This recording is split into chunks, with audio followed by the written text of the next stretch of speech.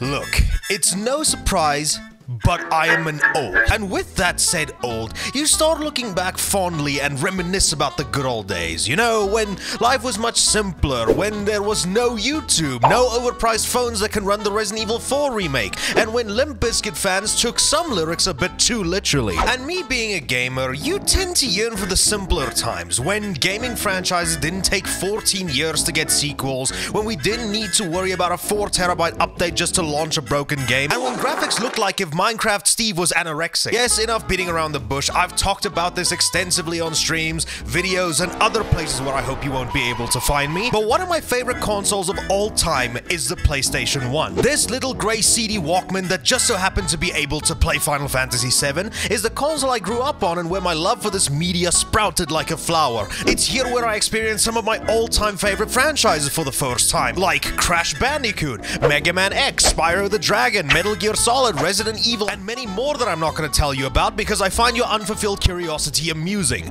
But as you can imagine, as time marched forward, graphics obviously got better, gaming became way more mainstream, and as we grew older, we realized how much better we used to have it. Yes, it's no surprise that with the mainstream attention most video games get nowadays, this medium seems to almost nowadays be entirely profit-driven, which has caused certain franchises and newer IPs to suffer a little bit in this new climate. We now live in an era where the most hyped and big budgeted games either launch broken, mediocre, or follow a service model that ensures that it's gonna get fucked within 5 months. Gaming just isn't what it used to be, and it would seem that with the exception of a few games, it just seems like most AAA games are heading in this direction, and it seems like the medium as a whole is gonna suffer because of this. But if you were a little observant goblin, you'll notice that I say that there are a few exceptions, because instead of milking you dry for every single penny that you have just so you can get a Nicki Minaj skin in Call of Duty, no, some companies tend to take it a step further.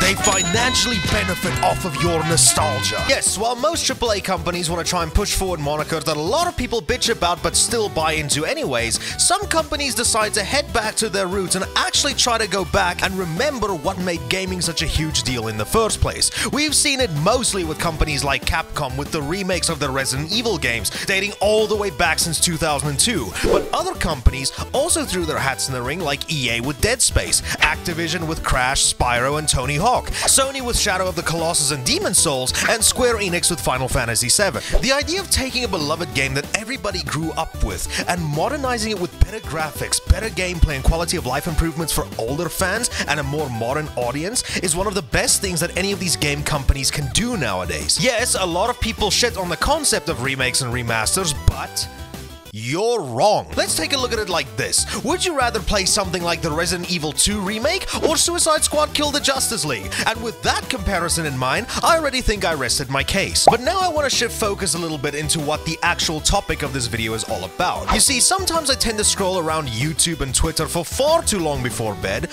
which probably is ruining both my eyesight and my sleep schedule. But sometimes I'll just randomly fall into a rabbit hole of different videos and binge them for hours at a time. My favorite ones personally are to watch 12-hour-long videos about every single game on a certain console, because I clearly have way too much time on my hands. But the one I've fallen into this time was both the inspiration of this video and a type of goldmine that I don't understand why companies haven't tried to jump onto yet. And what is that, you might ask? Well then, instead of remaking classic games for modern audiences, why not make a modern game for classic audiences? Yes, ladies and gentlemen, I'm talking about the good old-fashioned Demake. In a world where a lot of the best games nowadays take on the appearance of something that came out years prior, why not take already existing games and do the exact same thing with them? And that brings us to a topic that I've been pretty passionate about and is my current obsession when it comes down to gaming. Now, for those of you who don't know, even though I just explained it, the idea of a demake is to take a game that is more modern in nature and downscale it to the point where it takes on the appearance and gameplay of something that came out years prior. A game, to give you a basic example of this, is something like Cuphead. Whereas we now live in an era where 3D animation is pretty much the norm, for better or for worse, instead, Cuphead decides to take on an art style that harkens back to rubber hose cartoons of the 1930s. Another great example of this is another indie hit, Faith the Unholy Trinity. Instead of having RTX level graphics that'll make whatever system you play it on sound like it's capable of completing a moon landing, instead, this game looks like something you'd play back in the days on the Atari 2600 or the Amstrad CPC. But since since those games are original IPs, instead, what was to happen if we took Elden Ring and made it look like Resident Evil 1?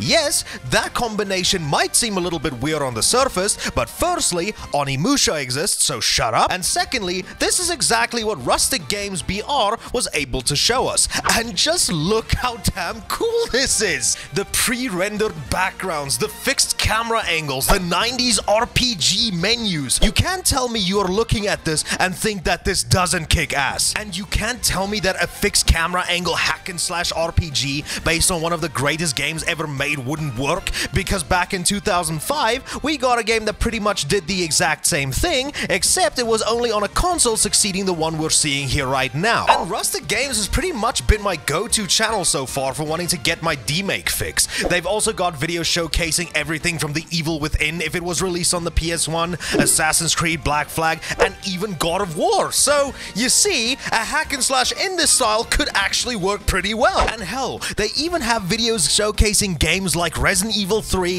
and 4's remake and Resident Evil 7 and make them look like if they were released back on the PS1. You just try telling me that you're a Resident Evil fan and that you didn't want to try and explore the Baker household with this old retro look. Legit, if Capcom was to release this right now, that'd be an easy few bucks out of my wallet. Hell, it doesn't even stop there. They even adapted Resident Evil 8 to play like Resident Evil Survivor. Not the best game to take inspiration from, but just come on, look how cool this looks! And with light guns making such a comeback in recent years thanks to companies like Sinden, this would be such a fucking cool way to experience Resident Evil Village if you just wanted to look at a pixelated Lamy Dimitrescu's ass. My favorite video by Rustic by far has got to be the PS1 Dead Space demake, because since Dead Space already was inspired by Resident Evil, primarily Resident Evil 4, have you ever wondered how it would look if it had just come out a decade prior? Fixed camera angles, check. Pre-rendered backgrounds, check. Tank controls, hesitant, check. Tense as fuck old school survival horror combat with the aesthetic to boot, fucking check. EA, how the hell haven't you thought about doing something like this? But Rustic isn't the only channel that showcases what these modern titles would look like if it came out during an era where going into the internet would cause you trauma and hearing loss. For the longest time, one of my favorite channels was 98 Demake, a person who hasn't sadly uploaded in 2 years, but showed us what games like Uncharted would look like on the PS1, Dead Rising, Bioshock, Hitman, Assassin's Creed, Manhunt, Minecraft, and games like that. Hell, they even sweetened the deal by making actual CD cases for the games. And as a person who played the fuck out of this console when I was younger, I can say that I just got the nostalgic tingles looking at these games despite them not actually existing. Hell, it doesn't even really stop at PS1. 98 Demake also has videos showcasing what games like Fallout New Vegas, Minecraft, and Cuphead would look like if they had been released on the original Game Boy. And whilst this wasn't a console that I grew up on, man, I would play the shit out of these games if I had the opportunity. Another channel that you may recognize more is Hulopi. I hope I pronounced that right. Now, you may know him for the RTX Morshu meme, which I will admit I had an unhealthy obsession with back in 2021, but he also has different stuff like Resident Evil 8 on the PS1, Halo if it was released on the N64, Death Stranding on the PS1, and even does some of his own skits using the PS1 style, and even makes skits with already existing PS1 characters like Crash and peak PS1 modeling. Another channel that I've recently found is 64bits, and this has become one of my favorites. They have videos showcasing stuff like if Helldivers 2 and Elden Ring were released on the SNES, Skyrim as one of those shitty little Tiger electronic handhelds, God of War 2018 reimagined as a turn-based PS1 RPG in the same vein as Capcom Suikoden, and even if Palworld was released on the DS. Now, there's a lot of channels that showcase different demakes, but I'm not gonna go through all of them here, so I'll link some of the ones that I've found in the description below, so go ahead and give them some love. But one of the most saddening parts about watching these videos are that they're fake. Fake as in the games that they're demaking you can't actually play, which kinda makes me a sad little long. But you gotta still give these guys credit. They've got the talent. I just wish that someone would pick these up and turn them into full games, because fucking hell, I'd buy them. But fear not, there are a select few people who actually did go the extra mile to make some of these demakes actual games games that you can play, like Dead Space by Fraser Brumley, which, okay, it isn't like the one we've seen before where it looked like old school RE, but still, seeing Isaac the Necromorphs and the Ishimura with a PS1 coat of paint is something I think is worth giving a go. Or BioEvil 4 by Hippopotamus, which, you guessed it, is a demake of Resident Evil 4, but now in the style of a side-scrolling shooter akin to Contra. Hell, here's some Resident Evil lore for you. Remember how Resident Evil 1 was supposed to have a version on the Game Boy Color? Just now say to hell with the colors and just release a version of it on the original Game Boy, and that's what JJ1992 was able to do. Or, probably the most famous out of all of these demakes, Bloodborne PSX. This is actually one that I've played before and I thought it was damn fun. Firstly, the fact that the game can run at 60 FPS, whereas the original game actually struggles to do that, makes this demake a worthwhile enough experience already. But I'll also say that everything I'd say was pretty much faithfully adapted from the main game. But just being able to see Yharnam in the same way we saw another PS1 game, Nightmare Creatures, it's just a simple joy to just take a stroll and imagine what it would have been like had this game launched back in the day, and how the industry would have been today if that was the case. So now, moving on from all of that, as I'm sure if you've read the title, you're probably asking yourself the same question.